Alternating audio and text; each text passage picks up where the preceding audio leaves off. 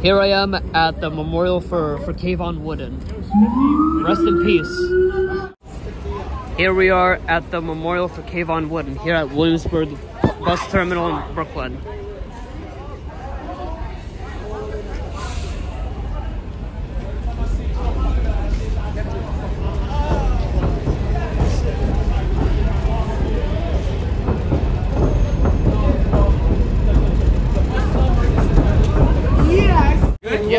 Go ahead, man. Hold on.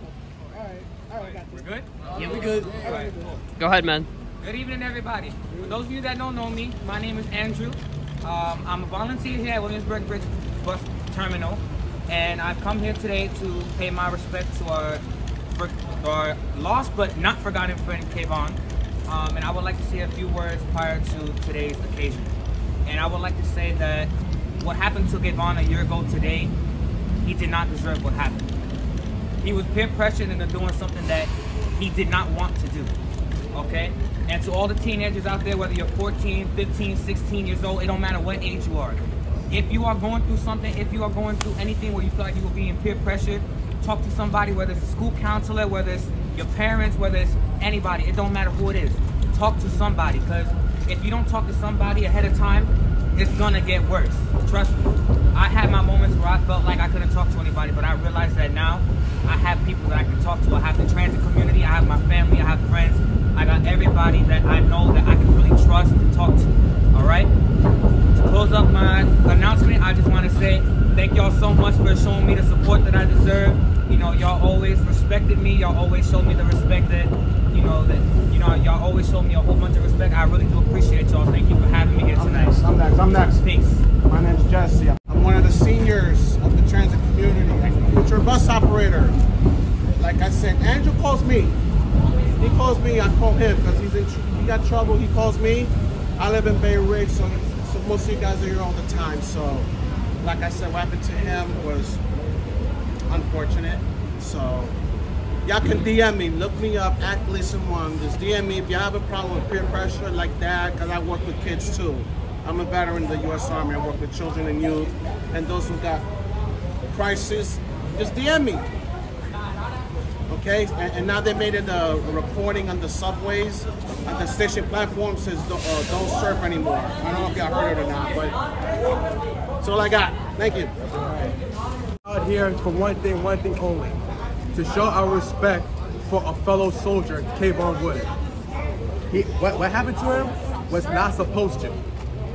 And just like Andrew said, peer pressure can kill you, physically, mentally, as well as emotionally. If you need somebody to talk to, just talk to me, because I am autistic. I have ADHD.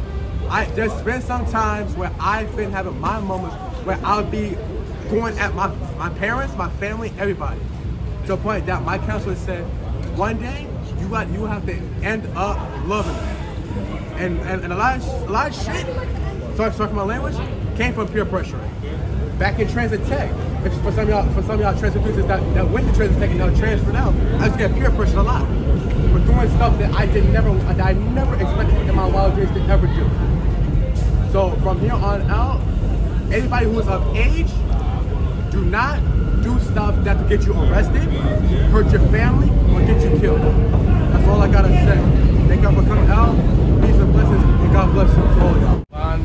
I remember what I was doing when I got the news that Kavon sadly passed away, and like everybody said already, he did not deserve this. He didn't do anything that led up to him. He didn't do anything that deserved him that led up to his death. Sorry.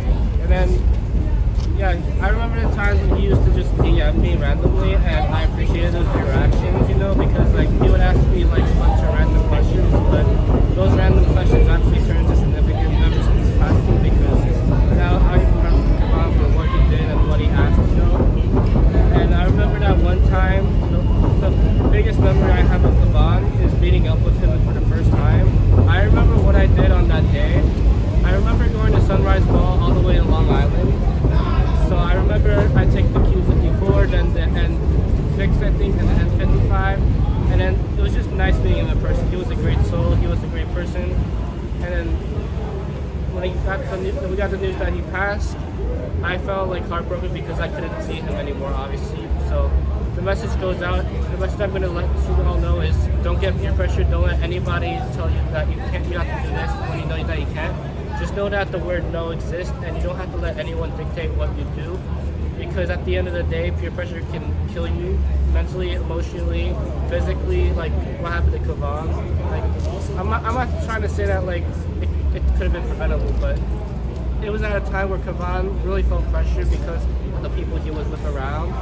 And like and a part of me wants to say that I can't really blame him, but at the same time I do. But like then again, he didn't deserve the death, and I just want to say that if you are in a relationship right now, I'm talking about like any friendships at all.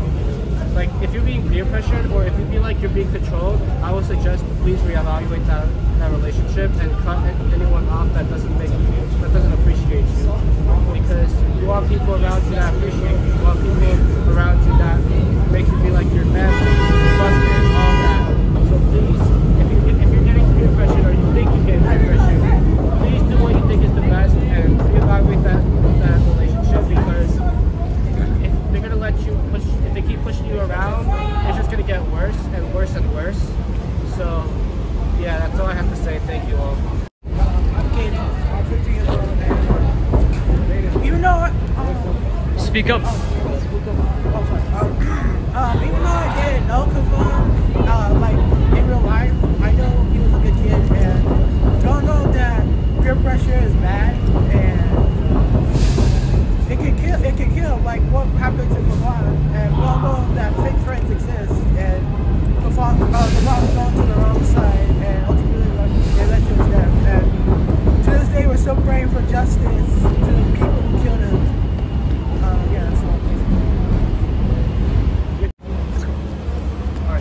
Hi everyone, my name is Neil. You may know me as MTA Bus Transit Fan on YouTube or Instagram. And we lost, on this day a year ago, I lost a very good friend of mine. He went by the name of Kavon Wooden. He was peer pressured by the wrong people, fell into the hands of the wrong people, he got killed. And I just want to let everyone know that peer pressuring is very bad. Like, you don't know what these people can do to you. You don't know what type of harm they can do to you. Like, look what happened with Kavon. He fell into the hands of the wrong people. I think they threatened to like leak his personal information or something. If anyone knows, just let me know. But yeah, if you feel like you're getting peer pressured by anyone, talk to someone. Don't be afraid to talk to anybody. Like, say something. The word no exists for a reason. And I know Danny, Alex, sorry, I keep forgetting your name. He went to Sunrise Mall with Kavon. He was not very far from where I live. He got a chance to ride my home route. I really wanted to be with Kavon that day, but unfortunately, I didn't have the time that day to meet with Kavon. But from what I heard, he was a very nice person. He was also very funny.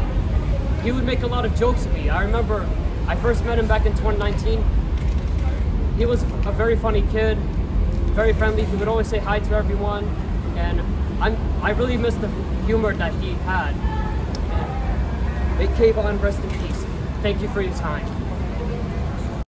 As aka Transit Miguel Nunez on Instagram and YouTube, and I want to say 1 year ago from today, Kavon died of peer pressure, and I think peer pressure is like not right because it can like think a person's mind of whether they want, because if they don't want to and they get peer pressures, I think that like it's like not right, peer pressure. And if you're feeling peer pressure, you could talk to your school guidance counselor, your social worker, or your parents.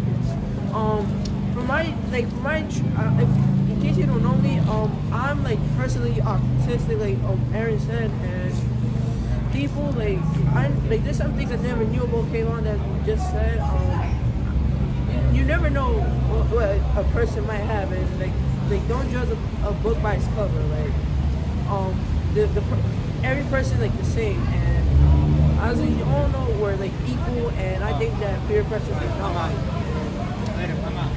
Later, Andrew. And I think that peer pressure is not okay. I mean, he's still a friend. I mean, like the parents can be like depressed, and I think it's not right.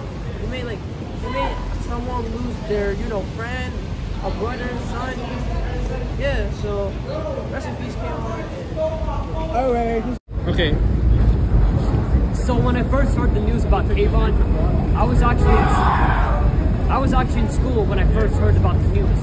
I remember I was walking through the halls in my school, and I was on my way to my English class. And in my English class, I was reading the book. I was reading the Hunger Games book, the second book. And when I was reading, that was when I first heard about the news. Like, I remember I was supposed to write down some notes about some things that I read from the Hunger Games. I wasn't able to do any of that after what I heard about what happened to a very close friend of mine. And for the rest of the day, I was just locked up in my room, didn't want to come out, didn't want to say anything.